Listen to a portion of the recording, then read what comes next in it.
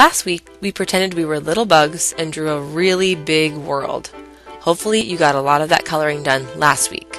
Now here's step number 2. You're going to outline everything with a black crayon.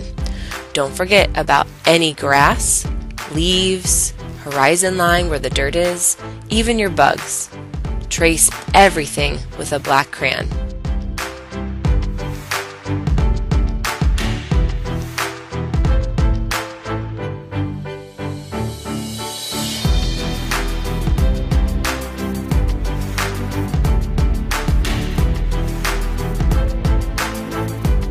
Now it's time for one of my favorite steps, step number 3, add details.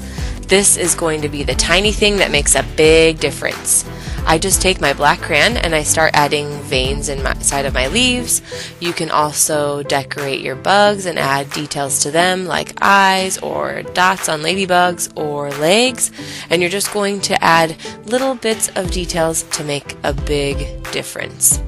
Don't forget, you can even add details on top of your flower.